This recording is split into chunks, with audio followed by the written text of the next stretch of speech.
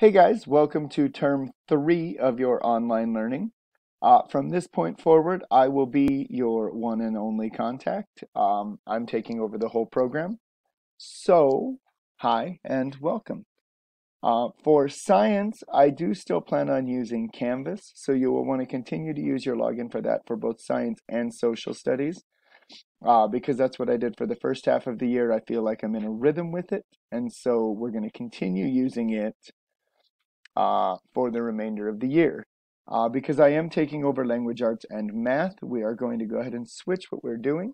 The school has gone ahead and purchased a program called Edgenuity, and our language arts curriculum and math curriculum, we will finish out the school year with those programs. Let me give you a quick 1-2 on how to get logged into that. So I will send you a link for it, but if you ever lose that link, you are able to come here and just Google Edgenuity, and it will be the top one right there. You'll click Login, and then from here, we are using PathBlazer, which will take you to this screen here. Now,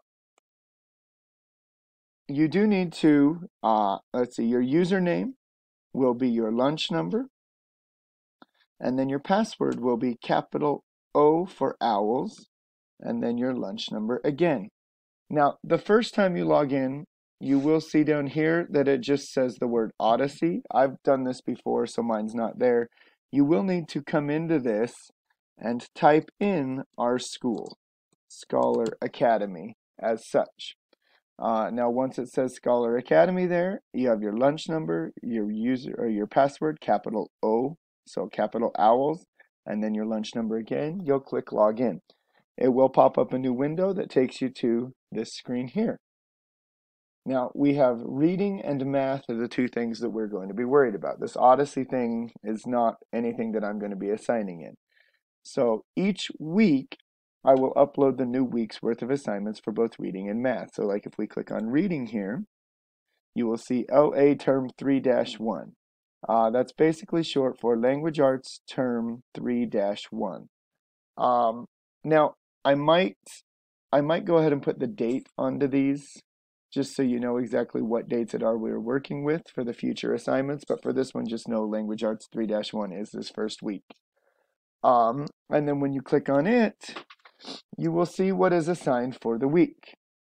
Now, it's best with these to just kind of work through them in order because it is one of them teaches it, then that practices it, then it teaches it, then practices it, teaches it, practices it, and then that one's just kind of a grammar practice kind of game. You will see the same thing when we go into math, where we've got math term 3-1, and again, starting week 2, I'll put a date on that so we know exactly what week we're talking about here. But we'll click on it, and it will show you again what exactly you're working with for this week. So instructions, practice, instructions, practice, instructions, practice, and then a short little quiz for everything you've learned for the week. Again, it would be in your best interest to probably do those in order so that you get the instruction and the practice, and most weeks they're going to build on top of each other. So that's just kind of the quick 1-2 on how to get logged into the new program and how to use it. It's new to me as well, so we'll probably be learning along as we go. But if you have any questions, reach out and we'll figure it out together.